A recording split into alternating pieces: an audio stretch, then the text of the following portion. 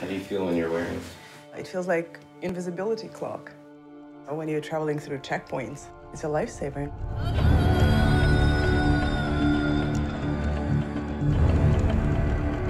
The border to Syria is closed. Our plan is to smuggle ourselves in. Nothing compares to being on the ground in the level of investigation that you can conduct.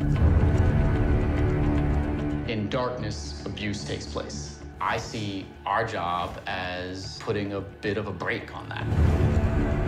With our emergency approach, we changed the game of human rights. We're closer to criminal investigators. After the 10th time they've heard the bombs dropping, people get used to it. I would not get used to it. He's 12 years old. The idea that you or anybody else can die is such an abstract. They bombed al-Assad just half an hour ago. What? Is it a good idea to go there?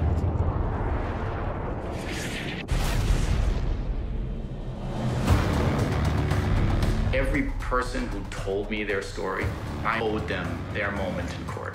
Our evidence is overwhelming that the forces of the Serbian police and the Yugoslav army purposefully targeted civilians.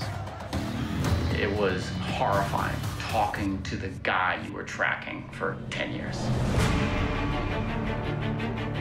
People are being killed. Thousands of people have been detained and tortured. We need to do something right now.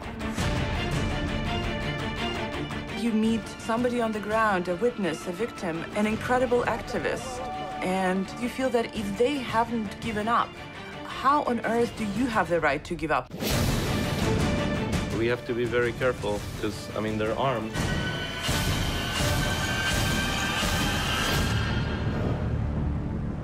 It's nice to be on the right side, and it's nice to fight back.